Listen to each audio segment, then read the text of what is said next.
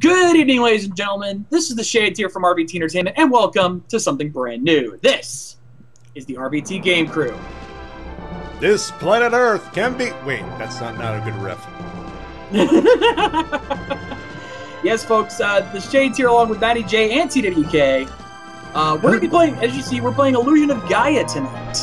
Well, you're playing it, we're just commenting. Oh, pretty much. Yes, we are doing a post-commentary let's play in the style of guys like Brain Scratch Comms and Hellfire Comms, so big props to them.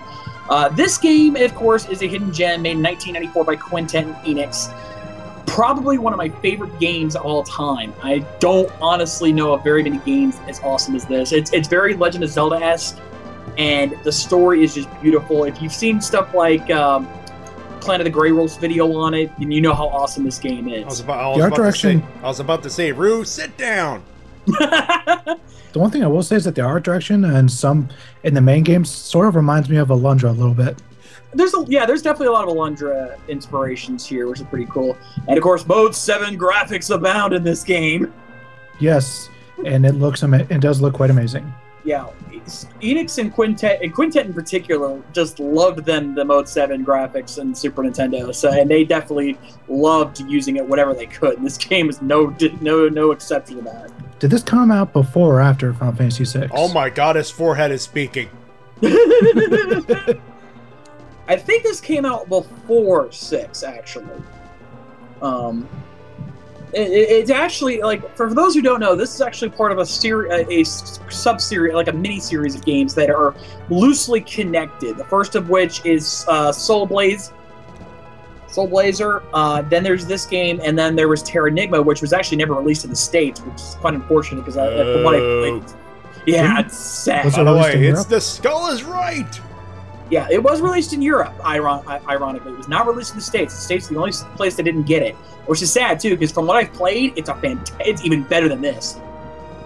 I'm sure. Has it at least gotten a virtual console release since then? No, nothing. Nothing? Nothing. None of the emulators.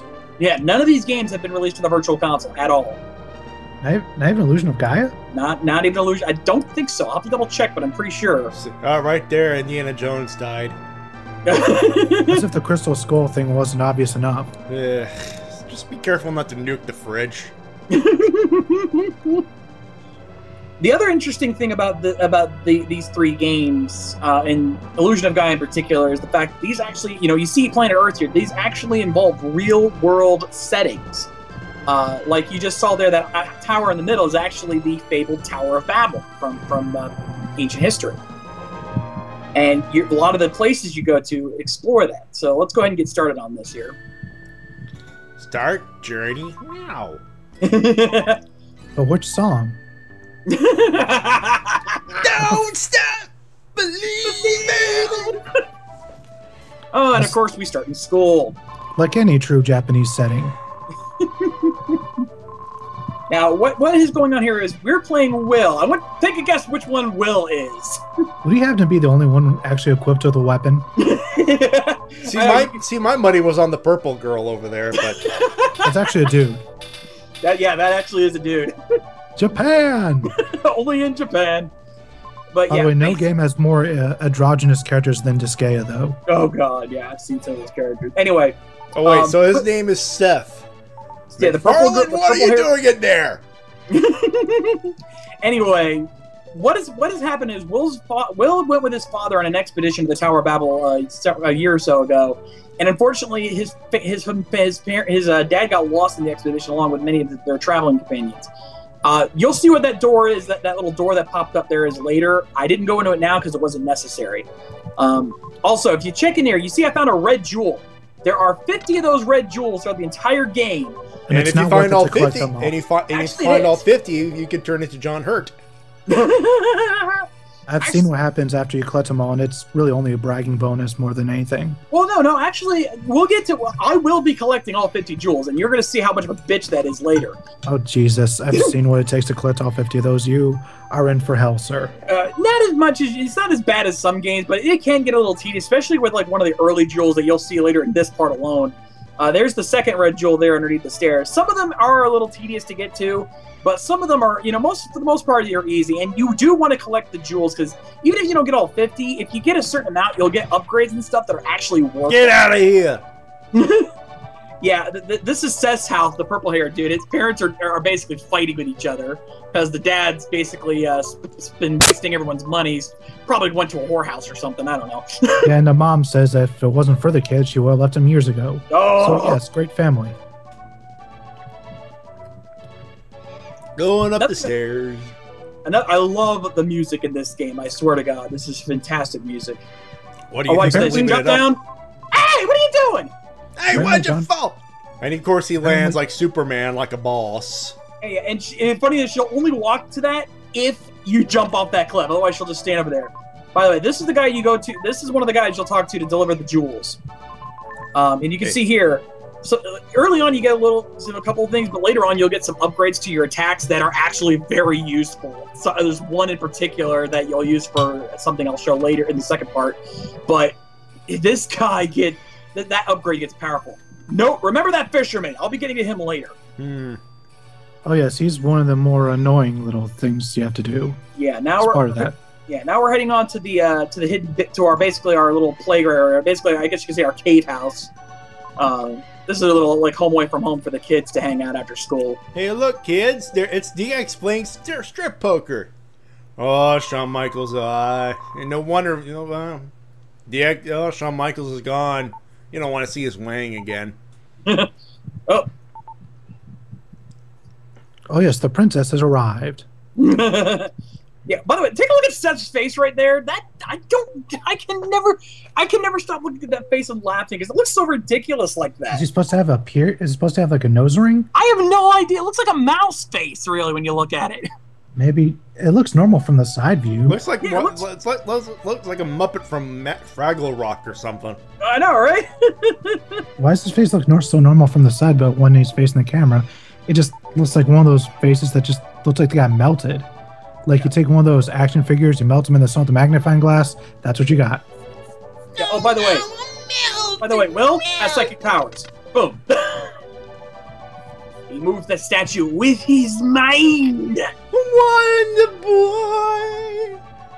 What is the secret of your power? Here's the other thing. Okay, little note for you guys. He asks you to pick the card and find the ace of diamonds. Does not matter what card you pick, you will always get the ace of diamonds. Yeah, it certainly looks like that. No, you can pick any card you want. You can like pull up an emulator, save state, pick any of the 4 cards. It will always be the ace of diamonds. Period. They're all the ace of diamonds. Ladies and gentlemen, this game is a winner. Rigged. Rigged, yeah. I tell you, maniac. It's a reverse carnival game. Okay, now here's the thing. You'll see it's the evening time now. Now, I'm going to show you this. You see, when you come outside, you'll note that the fisherman has moved. Here's the thing. He moves to one of 3 random spots. And you want him to show up at the 3rd spot. And it took me 2 minutes of entering next to the door until finally he shows up here. Now, you see he's got a pot. Guess what happens when you check the pot? You get a red jewel. Oh, the fish are biting out there today. Yeah, you check the pot, and sure enough, there is a red jewel inside. But one detail I noticed that is they actually have his hair waving in the wind. I know that actually is you actually use that at one point in the game when you're going through a cave and you're trying to find like a secret entrance. You actually have to watch for your hair to blow. You'll see that later on. Wow, that's quite interesting. Yeah, they do not skimp on anything in this. Oh, hey, pig! Who wants bacon? Bacon! I want bacon! I want bacon! Bacon, sirs! I want bacon! Bacon, bacon, bacon! It's bacon! Bacon. Just wait until you find out what the pig's name is. It's so just face palm. Yeah. On. Oh, hello. Hamlet. Hamlet. The pun. The pun. So many puns. Hamlet. Hey, you want some bacon? I want some bacon. Bacon. To eat or not to eat? That is the question. Boo. Oh, you were thinking it. Hey, you be careful, because someday you might get fried like bacon. No. That was bad, and you should feel bad. You should feel bad for not thinking it. Anyway, yeah. Thank God they did not actually have like playing music of the parents singing or the grandparents singing, because I think it would be screechy and annoying. They kind of saved us from that disaster. Though we do technically get to hear them singing, but it's just sort of a MIDI. No, you don't even hear that. That's just the background music. You never hear them sing. Well, you hear Grandma Lola singing later, but that's actually important. But like, you don't hear them singing this, which is probably the best. Uh-oh. There seems to be a commotion downstairs. Hello!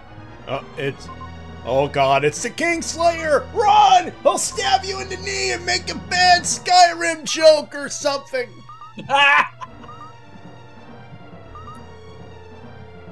No, it's the English Inquisition. Nobody expects them. And of course, this is when she reveals that, yeah, she's actually the princess. Yeah, quick shock. And apparently the pig is her pet. I'm sure that won't have any plot relevance later. Oh, yeah, by the way, guess what Grandma's specialty is here? Making pies. Yeah, what kind of pie is the scary part? Snail pie. Why snail? You're asking the wrong guy. I French? don't know. But I'll admit, I've had escargot. It's actually pretty good. Interesting. By the way, for the sake of the fact that they're finally eating pie, insert supernatural reference here. Yeah, so here we go. Snail pie with whipped cream. And apparently it's so good that Grandpa eats half of it. Yeah, scary. And of course, he dreams of going around the world with a girl he just met today. Plot point. And he had more pie for breakfast.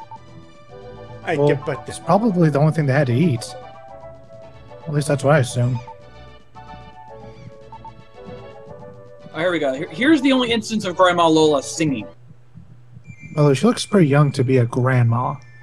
Well, I mean, it's kind of hard to tell from these shots here, but when you put it in context and everything, she does look like she could be a little elderly, as opposed to Will, and, put it next to Grandpa there. Well, Grandpa definitely looks old. Mm-hmm. And yes, you actually learned to play the song, and yes, that is irrelevant to the plot later. Insert Ocarina of Time song learning tune here. Yeah, taking place before Ocarina of Time, not ironically. And today is the 15-year anniversary. Oh, even more ironic. All right, so now that we've got we couldn't leave the town until just now, so that's the end of part 1. To part 2, we're going to be heading off to the castle and finding out what the king wants, and even though we don't have any crystal rings. So we'll see you guys next time. Bye, guys!